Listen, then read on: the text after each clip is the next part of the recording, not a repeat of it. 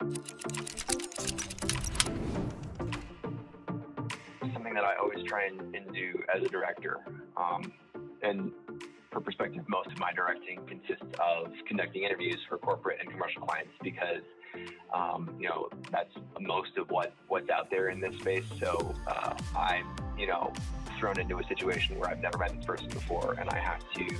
get decent sound bites out of them on 15 different topics about which I know very little, because the client hands me a spreadsheet or a piece of paper and says, hey, these are our talking points. And I'll be going through like, I don't even know what this phrase means,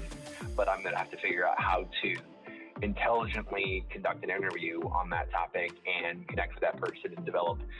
a rapport with them. So for me, it all comes down to building a rapport with that person. And the directing process starts long before you actually get a camera out. And on that side of things, especially when you're dealing with we'll say real people, not actors, but actually, someone like Danny here who has no aspirations to ever be on camera, but, we're here documenting his process and telling his story. So a lot of that comes down to just, all the talking you do beforehand when you get there and we're unloading the car, or we're just walking around talking, finding things that we have in common,